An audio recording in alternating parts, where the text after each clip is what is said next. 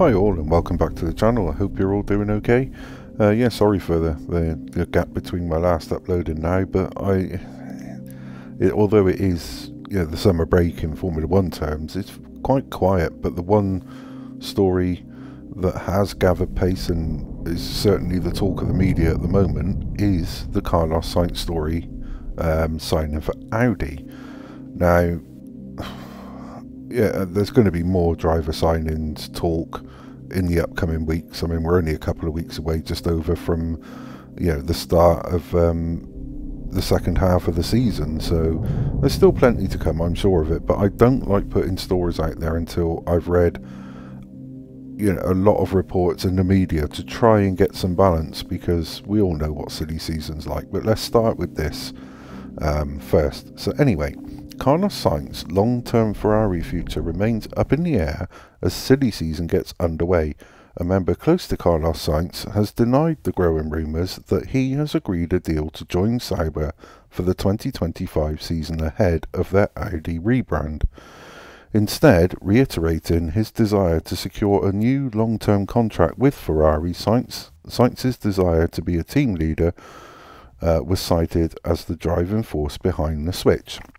However, according to motorsport.com Italy, Sainz has signed no such agreement, with an anonymous member of his team confirming Plan A is Ferrari, Plan B is Ferrari, and Plan C is also Ferrari.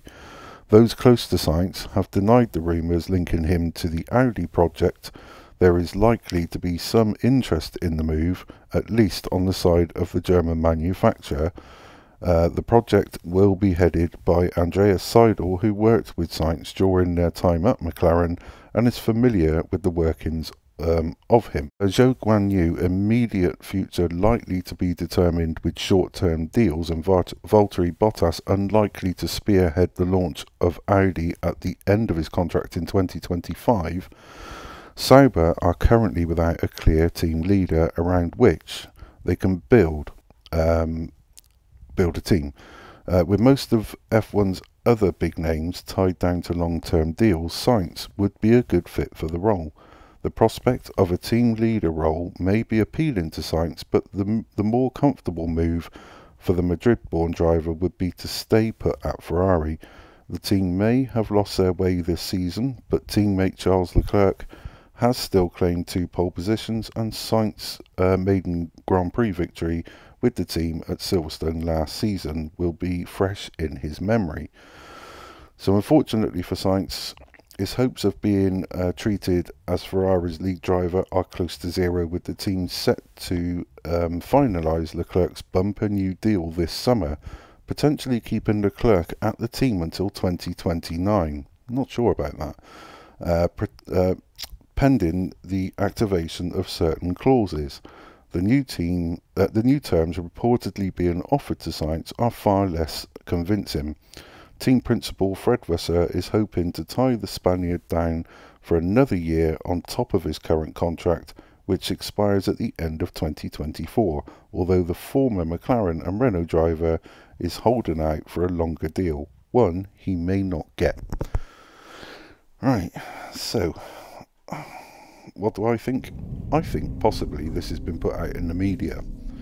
And I'm not saying it has, because there's been no reports of it, but it may have been put out into the media to try and encourage Ferrari to give Sainz a longer contract, because putting a year on here and there, really, I don't think that helps drivers. It doesn't make them feel settled and stuff like that. I get that, it plays with your head mentally, because you just feel under more pressure to deliver. Otherwise, at the end of your year contract, you're out. But whether that is the case or not, I don't know. And like I said, it is silly season, so although this is a rumour throughout the paddock, throughout the media, there does tend to be some elements of truth in it. So again, it's one of those things, time will tell. But I've given you sort of like a short rundown of what I found throughout various different other media that are reporting on this, to hopefully try and make some sense of it. And like I said, I don't like reporting on